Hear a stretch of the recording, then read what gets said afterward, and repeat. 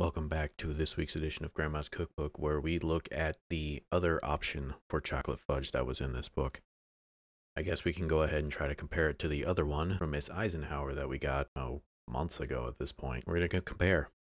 Is this one better? Easier?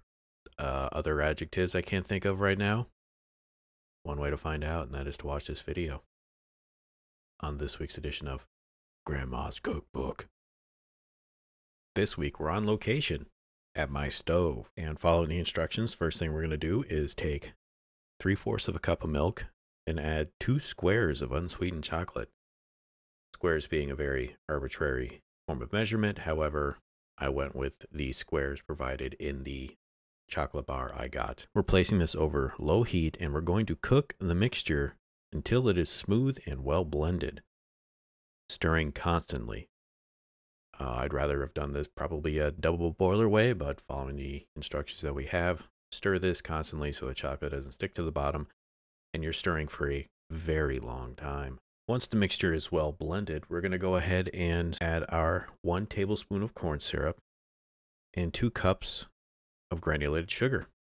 Then we're going to stir until the sugar is dissolved and mixture boils. Once it starts boiling, we're going to continue boiling without stirring until a small amount of mixture forms in a soft ball in cold water, which is apparently 234 degrees. I decided to just go with a thermometer. This took a very long time, as it was very stubborn. It did not want to go over 230 degrees, but be ever vigilant. Once we hit that 234 degrees, we're going to pull it off the heat, add 1 teaspoon of vanilla and 1 tablespoon of butter. And we're going to stir this until it's well combined and the mixture cools to about 110 degrees. Once we hit that temperature, we're going to go ahead and put it into a greased pan and let it cool completely.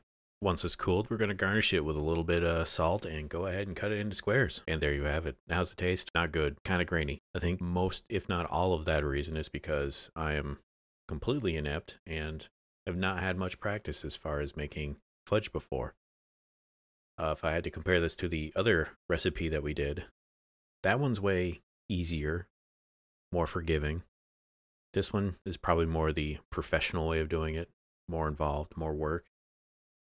I would definitely need to do this maybe a few more times before I actually fairly judge this one. But if you're looking for easy to make, very foolproof almost fudge, go ahead and make that other one that I provided a couple of months ago. But if you want the more authentic version, go ahead and give this a shot. Just maybe do it in a double boiler and block out a lot of time, because boiling sugar is very stubborn. It does not like going over 230 degrees all that much. But anyway, thank you all for watching. That's going to do it for this week's edition of Grandma's Cookbook. We'll see you here next week with another book. Cook.